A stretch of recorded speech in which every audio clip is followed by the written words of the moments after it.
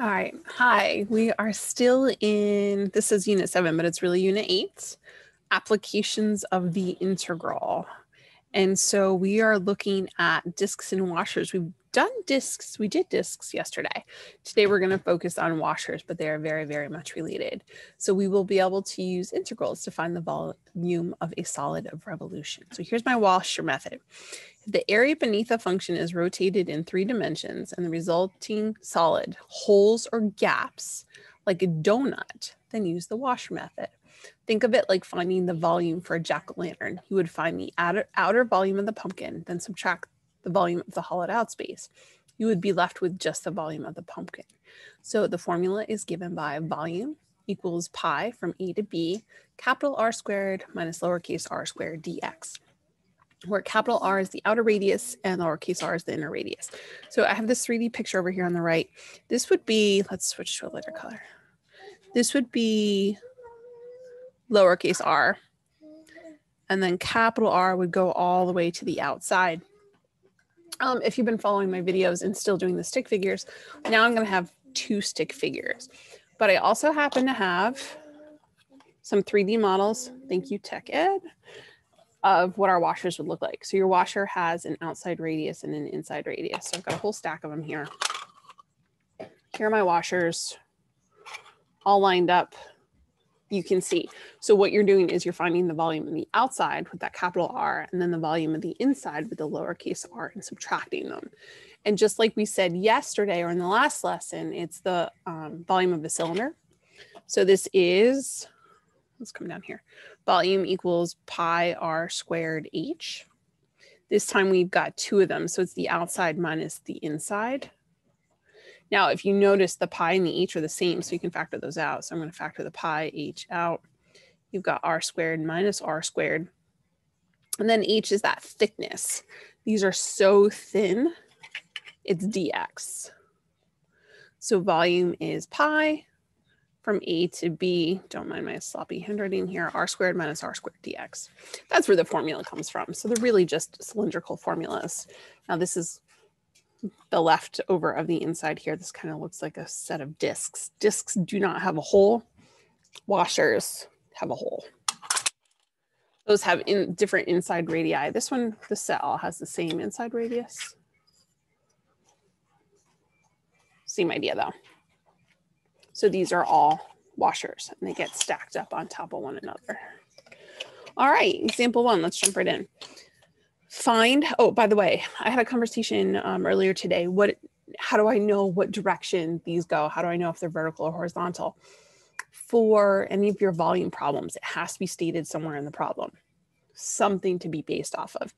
We are perpendicular to the axis of rotation when we discuss disks and washers. So in example 1, it says about the x-axis. So if you're going around the x-axis, it's perpendicular to the x-axis. That makes this a dx problem. So find the volume generated by revolving the area bounded by square root of x plus 1, which is your square root curve, which is shifted up 1. That's this. X equals 4 is a vertical line at 4. Y equals 1 is a horizontal line at 1. And this whole thing is being revolved around the x-axis. So we're taking this shaded region and revolving it around the x-axis. So before we get there, what's this going to look like? Well, it's going to be kind of reflected down here. You have this other piece. If you cut it in half, that's kind of what it looks like. 3-dimensionally, you have this circle here. The inside would be a cylinder, and then the outside is kind of this cone shape or a funnel shape. These are rough on the board. This is really rough on an iPad. So it's kind of like a quaint that's got a inside edge. This one actually was pretty close to this shape if I got rid of the inside peg. Here's my 3D shape. I guess I need to go in this direction. There's my 3D shape. All right, so volume, let's grab our formula, is pi from A to B capital R squared minus lowercase r squared. And these are perpendicular to the axis of rotation of my partitions. So they look like this. So because they're vertical partitions, this is a dx problem. So all those variables inside need to be in terms of x.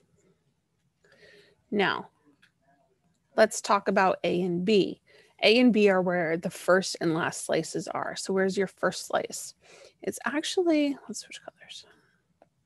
It's actually over here. I start at the y-axis.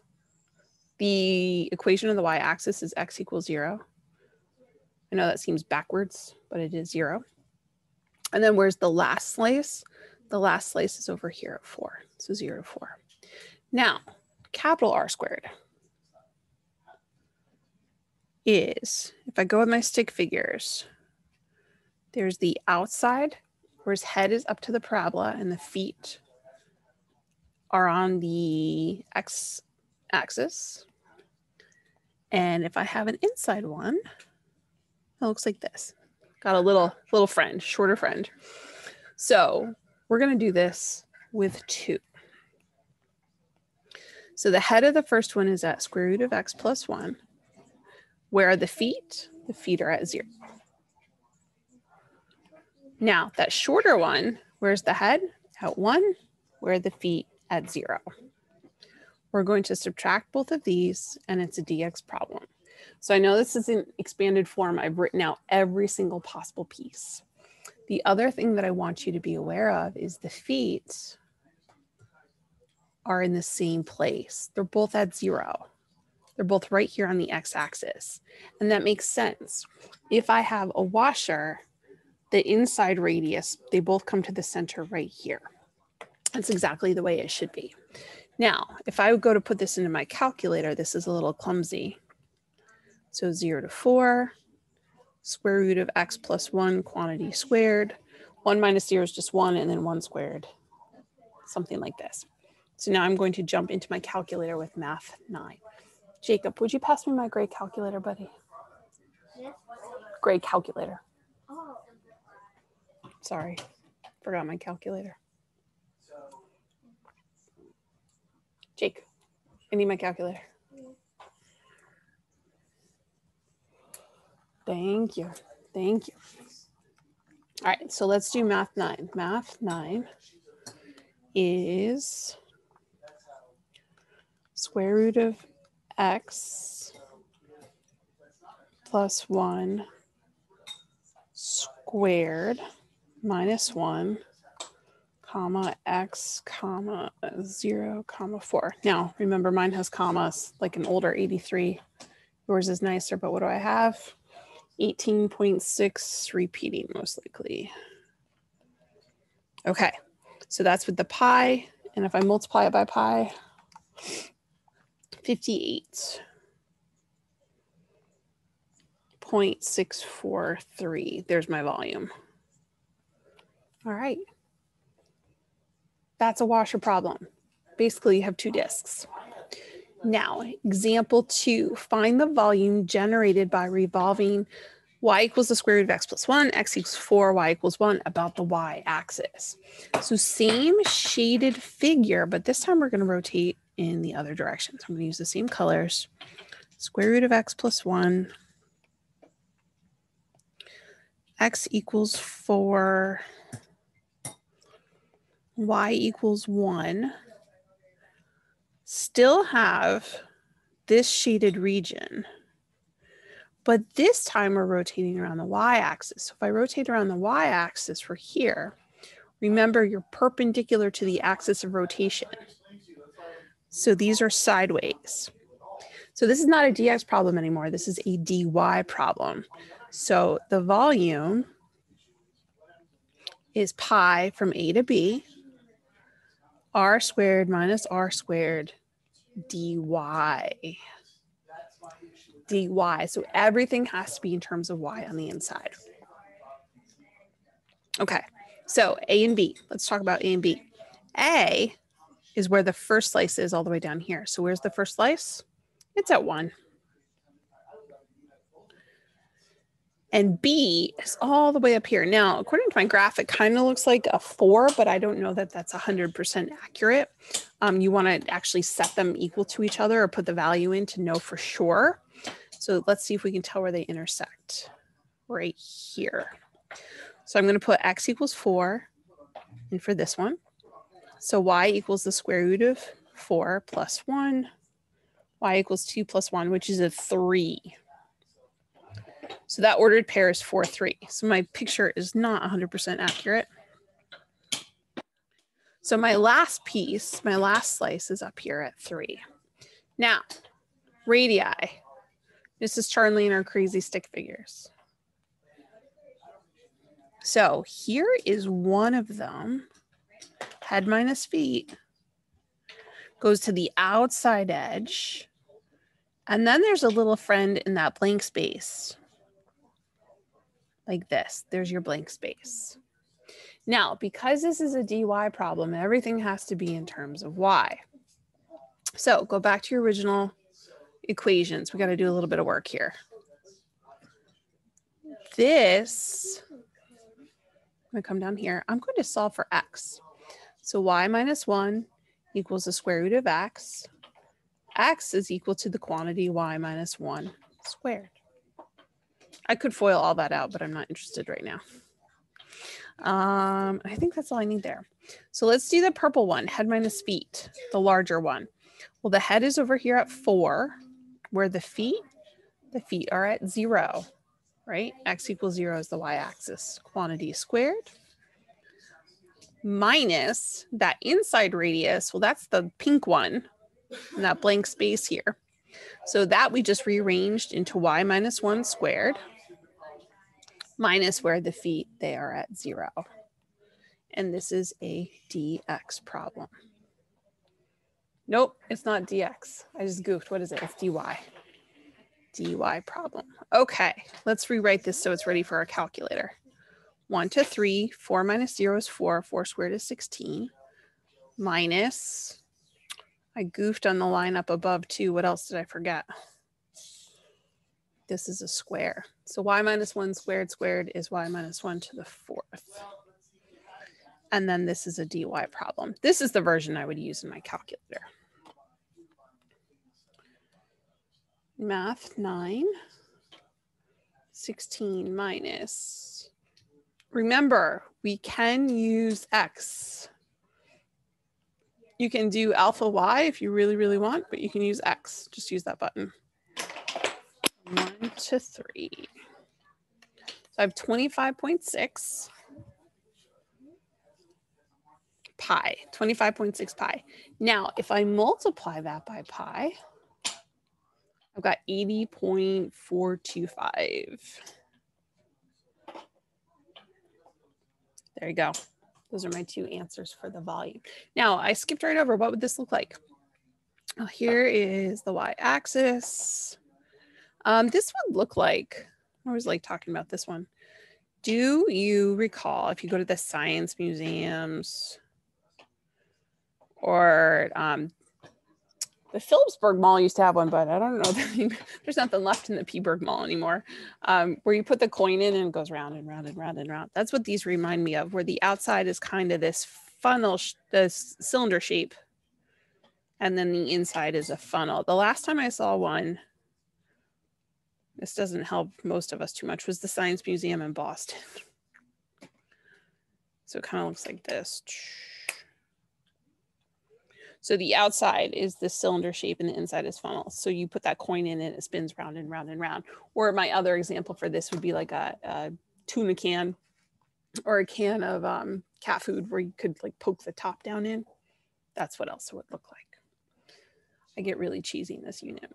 All right, example 3, find the volume obtained by rotating y equals x squared plus 4 and y equals 2 about the x-axis. So let's sketch these again.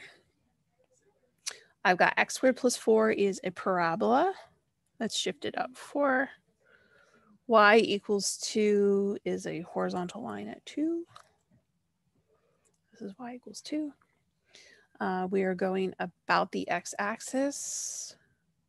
And we were doing this between 1 and 3. So here's 1 and here's 3. Now, unfortunately, my graph is not quite big enough, so we'll just do that between 1 and 3. So we're talking about this region in here. And this is rotating around the x-axis. So this is definitely a washer because you have a gap in there. At some point, we're not going to say, hey, use a disc, use a washer. You're going to have to know. You're going to have to be able to tell the difference between the two. If you were to sketch this, just because it kind of looks like a quoit again. I don't know what quoits were until I moved to the Lehigh Valley. It's definitely a Lehigh Valley thing. All right, something like this. Or some kind of saucer with a hole in the center, or those short little cones on the soccer field. Maybe you want something like that. So your volume is pi from A to B, r squared minus r squared. Now, what kind of partitions? I am perpendicular to the x-axis because that's what we're rotating around. So this is a dx problem. A and B on this one are super nice. Those are given to us. They're 1 and 3. I start at 1, I end at 3. Now, outside radius is from the parabola down to your axis of rotation. So if I'm doing head minus feet, look at this one, long legs, head minus feet. The head is at the parabola, top minus bottom, x squared plus 4 minus where the feet, those are at 0 because the x-axis is the line y equals 0, quantity squared. Minus, let's talk about the inside. The inside is this one. This is little r. The little friend is that empty space. So this would be 2 minus 0 squared and dx. So that's everything done, top minus bottom, top minus bottom. Now, if I clean this up because it's a little bit easier for Math 9, it would look like this, x squared plus 4 squared minus 2 squared is 4 dx. Let's clean this up. I've got Math 9, x squared plus 4 quantity squared minus 4 comma x comma 1 comma 3. So I have 141.7, 3 repeating. I don't particularly remember that answer. I don't have all my answer keys with me, so I can't check, but I think that's pretty good. This would be in terms of pi, but if I multiply it by pi, if you're watching this video and you try these problems at home and you get a different answer, send me a message so I can fix the video. Because if we were in class together, I'd be asking you to do them on your calculators. Good. All right. Not a perfect example, but this one would probably look like this, where they're getting shorter on one side and then the inside is all the same. All right, I think I've got 3 more examples. Find the volume obtained by rotating 9 minus x squared for 0 to 3 about x equals -2. So now we're off of that x and y axis. So things get a little bit different. 9 minus x squared, I'm going to call this 9. So this is y equals 9 minus x squared between 0 and 3 on the x's about x equals -2. So let's make this x equals -2. That's a vertical line. This is x equals -2. Now, because this isn't drawn to scale, just be careful here.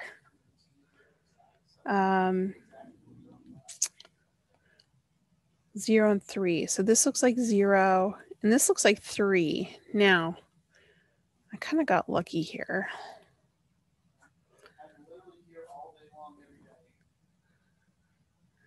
This should have one other piece of information in it. It should say the y-axis or in the first quadrant, or you're missing one, because right now my fill bucket would just explode everywhere. So this just should say and y equals 0 just to kind of cut that off. Otherwise, you don't want it to go everywhere. About the line x equals -2 for x equals 0 to 3. Now, the reason why I just want you to be careful over here, if you put 3 in place of this x, 3 squared is 9, 9 minus 9 is 0. So this is the 0.30. It really does intersect there if you want an idea of what you're looking at.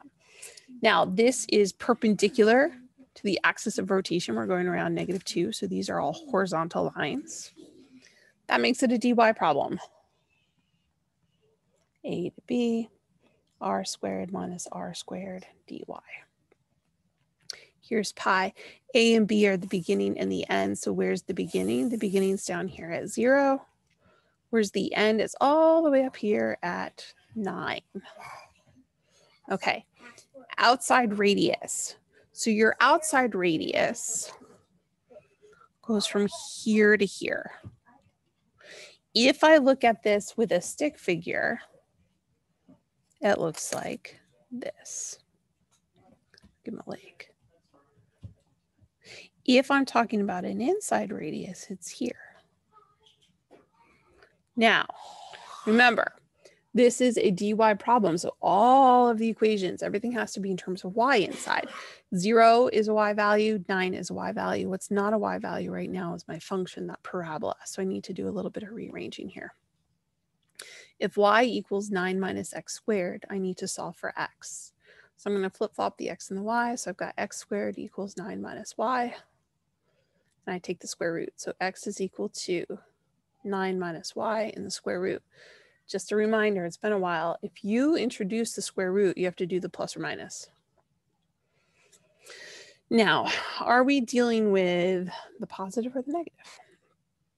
Well, the right-hand side would be the positive square root of 9 minus y.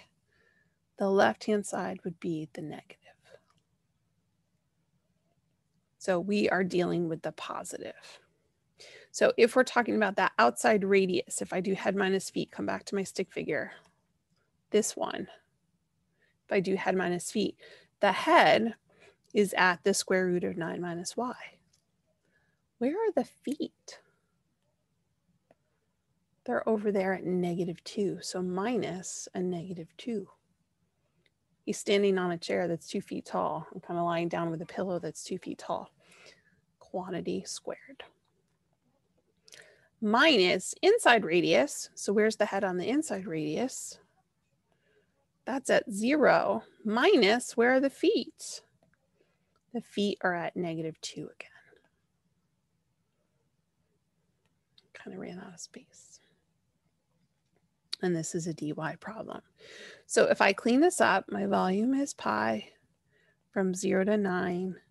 This is the square root of 9 minus y plus 2 quantity squared minus a -2 is a positive 2 squared dy. I'd even turn this into a 4. Now remember what I said earlier, the feet are at the same place. These are both a -2. They have that same center when you rotate it around. All right, so let's do some math 9. Could you do this by hand? Yes, there'd be some really unfortunate foiling out there, but it is possible. Square root of 9 minus x plus 2 squared minus 4 comma x comma 0 comma 9. Now again, most of you are using newer calculators, so they're a little bit nicer. But that's what mine looks like. I've got 112.5.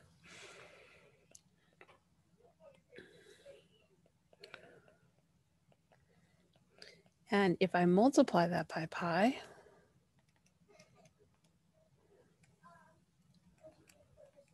second function answer times pi, 353.429. 3 decimal places. All right. Now, I did have a conversation with a student this morning that it takes a little while to click. Some of you, you're going to get this immediately. Some other people, you're going to have to do a couple days of these for it to click, and that's okay. That is 100% okay. Be patient with yourself. All right, so x squared plus 2 looks like this. 4 minus x squared goes up to 4 and comes down like this. About the line y equals -3, that's down here. So where does that fill bucket work? That fill bucket's everything in here. If I rotate this around that blue line, this is definitely a washer problem. There's a gap in there and you're perpendicular to the axis of rotation. So your slices look like that. So volume is pi from A to B, big R squared minus little r squared dx.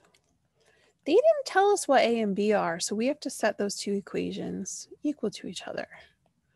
So x squared plus 2 is equal to 4 minus x squared. So if we do a little bit of rearranging here, 2x squared is equal to 2, x squared is equal to 1, x is equal to plus or minus 1. So they intersect. My picture's not accurate, -1 and 1. So -1 to 1 are my A and my B. Here's pi. Your outside radius, I'm going to zoom in here. Your outside radius goes from the outside of that shaded figure all the way down. If I turn this into my stick figure and do head minus feet, your inside radius is here. I'm going to make this the shorter friend there. So the outside radius goes to that dark green parabola, which is 4 minus x squared minus, where are the feet? The feet are at -2. And this whole quantity is squared minus little r squared is that light green parabola, x squared plus 2 minus a -2. Like this. All right, now we're going to clean all this up.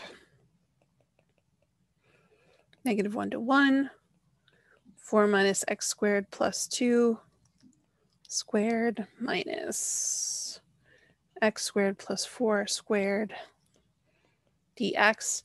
I'm actually, when I go to put this in my calculator, going to do the 4 plus 2, which is 6. Remember, those feet are at that same place again. The feet match. They're both at -2. Oh, shoot. That's not a -2, is it? It's a -3.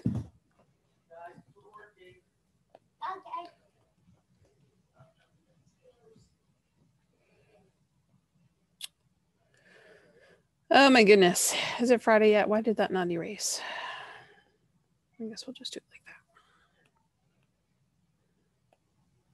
See, look at that. I caught my own mistake this time. All right, so this is a +3. And this is 2 plus 3. This is a 5. All right. Let's try again. Math 9. 7 minus x squared, quantity squared minus x squared plus 5, quantity squared, comma x, comma -1 to 1. So I got 32 pi. And then if I multiply that by pi, 100.53. All right, there you go. One more. These are long lessons. The region between the parabola y equals x squared and the line y equals 2x is revolved about x equals 2. So y equals x squared is a parabola that looks like this. Y equals 2x is a steep line that looks like this. Revolved about x equals 2. X equals 2 is over here. Oh, this is a good one. I remember this one. X equals 2. We are talking about, I'm zooming in here, this itty bitty sliver in here. And if you are perpendicular to the axis of rotation, you have horizontal lines. If you have horizontal lines, it's a dy problem. So your volume is pi from A to B, capital R squared minus lowercase r squared dy. A and B, let's set these two things equal to each other to see where they intersect. So x squared is equal to 2x.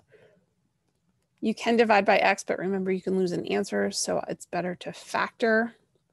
So x equals 0 and x equals 2. So they intersect over here at 0.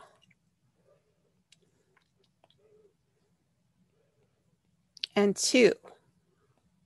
Now, remember, those are x values that you found, but this is a dy problem. Everything needs to be in y. So how do I go from x's to y's? Well, pick one of the two equations and put them in. So if you put 0 in place of x squared, you get 0. If you put 0 in place of x, you get 0 again. If you put 2 in place of x squared, you get 4. 2 in place of x, you get 4. So they intersect up here, but I don't want the value of 2. I want the value of 4. And they intersect down here, but you're taking the y value of 0, not the x value. Okay, outside radius. This time the heads match. Let's see if I can move all this. Shrink, whoops.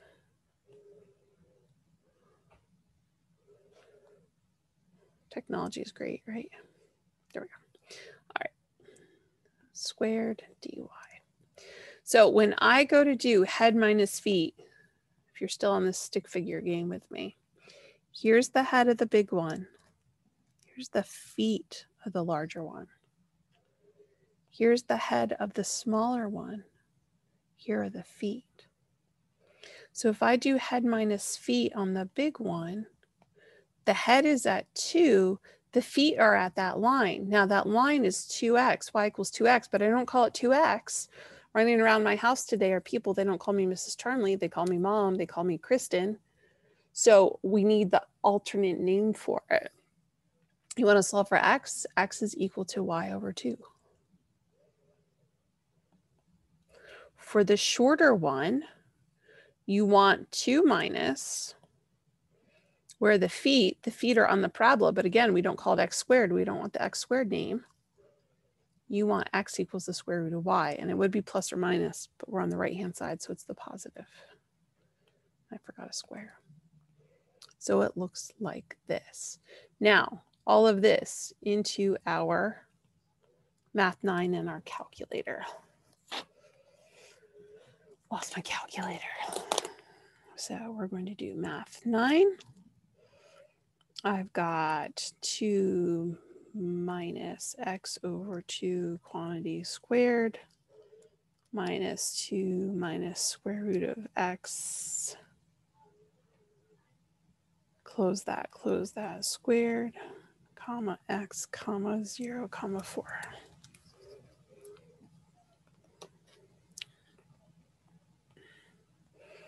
I've got 2.6 repeating. Volume equals 2.6 repeating pi times second function pi is 8.377. All right, there you go, folks. Washer problems. They're a little bit tricky, but I hope this is solidifying this process the more of these you do. So once you get to volume, it kind of makes the area a little bit easier. Once you get to washers, it makes the discs a little bit easier. If you're still getting stuck, that's no problem. Mrs. Oakes and I are here to help you out. Schedule a Zoom meeting with either one of us and we'll help you out. Good luck.